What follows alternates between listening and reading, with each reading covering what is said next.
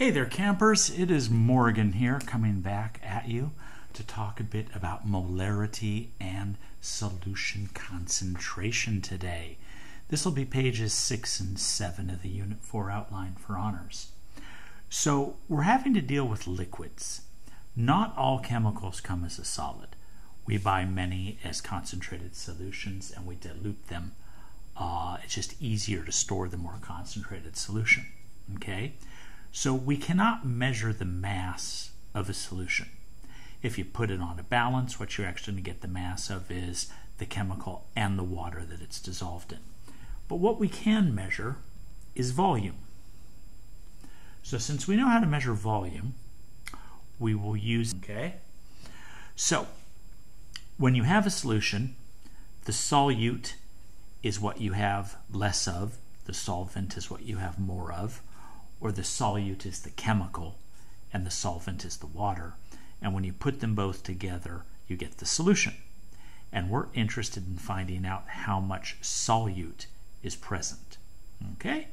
So, if we have a beaker full of sodium chloride, a solution of sodium chloride, what we have present is water, mostly, and some sodium ions and some chloride ions. So if we were going to try to find its mass, what we'd really be finding is the mass of the water, mostly. So you remember density, hopefully. Density equals mass over volume. Okay? Now, molarity looks the same. Molarity, capital M, equals the moles of the solute divided by the liters of solution. So it will always be moles per liter. Now, the equation that we use for this is capital M equals N over V. But when we say this, if I was going to say I have a 1.00 mole per liter solution, I would actually just write the capital M and I would use the word molar.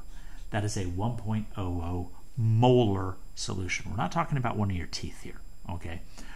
It is moles divided by liters, or the number of moles in 1 liter. Okay, now often when we are trying to do this, we rearrange the equation. Moles equals molarity times volume, or volume equals moles divided by molarity. There's no need for you to go and memorize all 3 versions of that. What's going to happen here is that you know this one, you solve for the others using algebra. Okay, so look in here. This is a very helpful version when we're talking about doing a dilution of a more concentrated substance. Okay, and we can use it to develop what we call the dilution formula. So C1V1 equals C2V2. C for concentration, V for volume. Now the way I was taught it, a little bit different. CIVI equals CFVF. I for initial and F for final. So the concentration times the volume of the original equals the concentration times the volume of the final. And what will happen here is that when you're diluting it, the volume's going to go up, so the concentration's going to go down. All right, that's page 6. We'll jump over to page 7 and talk a little bit about how we actually prepare a solution. When you're working in the kitchen, you might realize, trying to dissolve something like cornstarch, that if you put the cornstarch in the pan and then add water, it does not dissolve well. It gets all clumpy.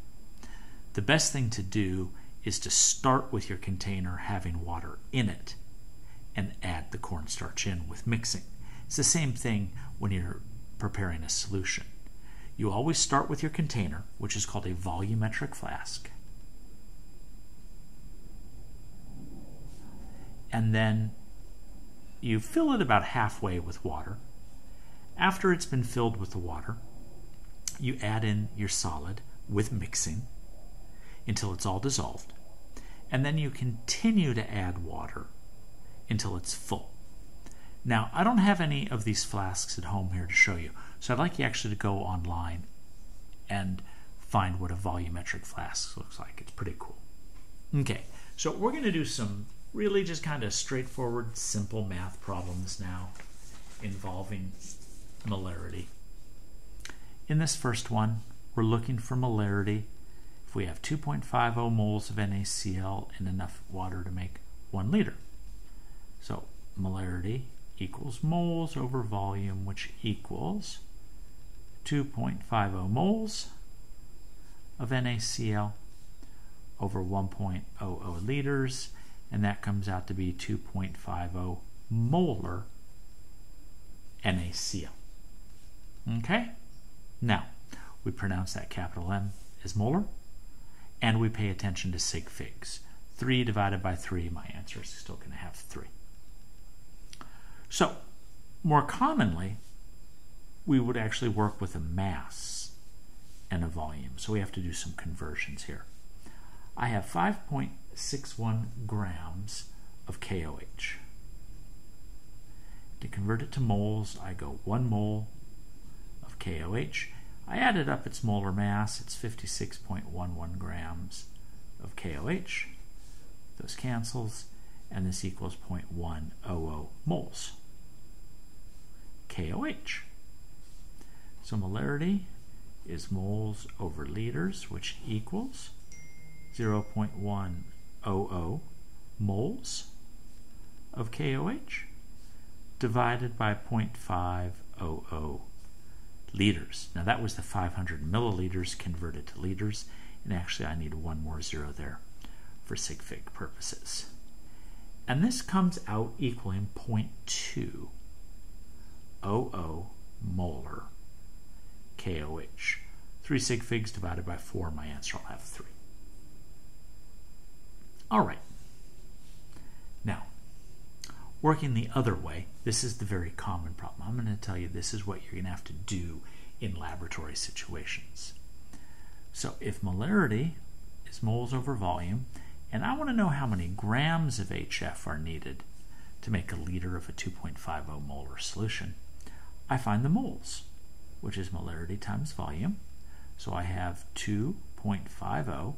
Now this is the best clue I can give you the whole day.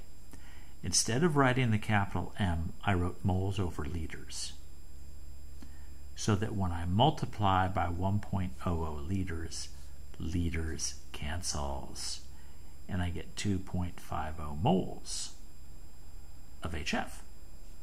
Now my 2.50 moles of HF can be converted into grams times, I added up the molar mass earlier, it's 20.01 grams of HF for 1 mole of HF.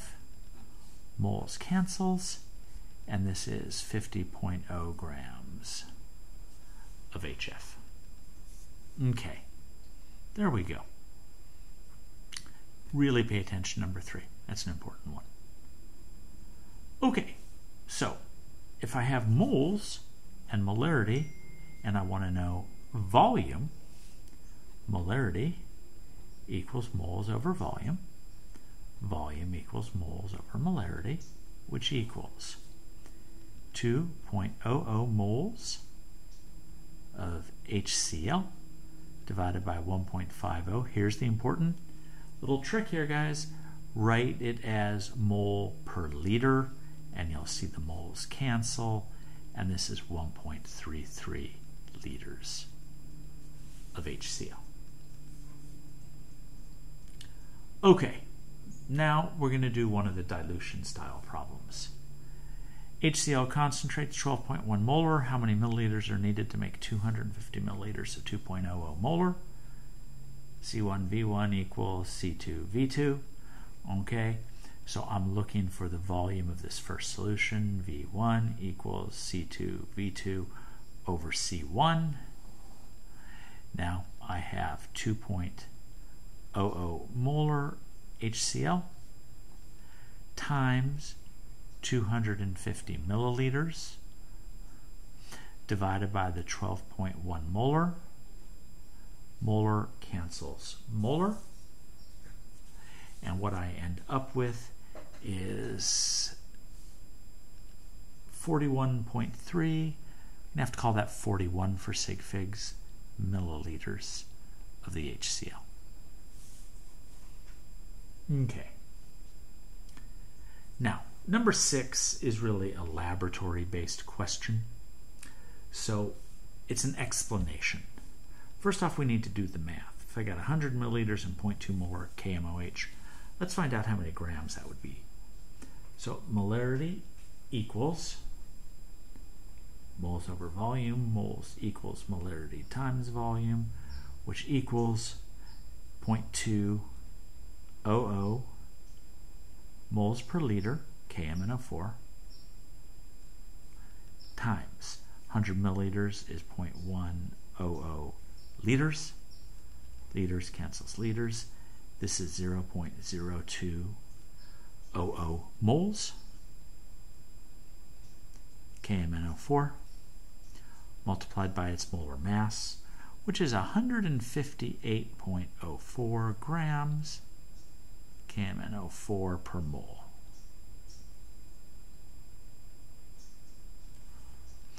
The moles cancels, and I got 3.16 grams of KMNO4.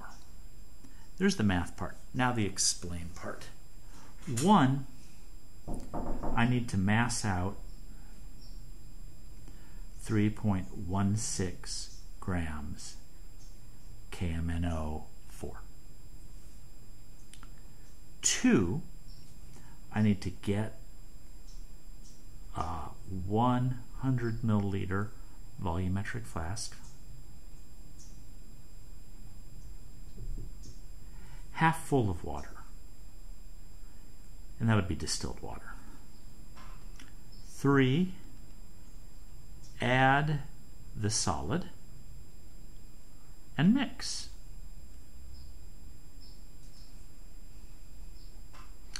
And then 4, fill to the 100 milliliter line and mix.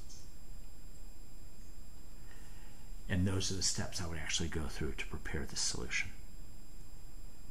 Okay, so that's a short little foray through molarity. The lecture we gave in class was quite a bit more detailed, but these are the basics that you will need to know to handle it. All right, everybody, have yourselves a good day, and I will talk to you again soon. This is Morgan signing off.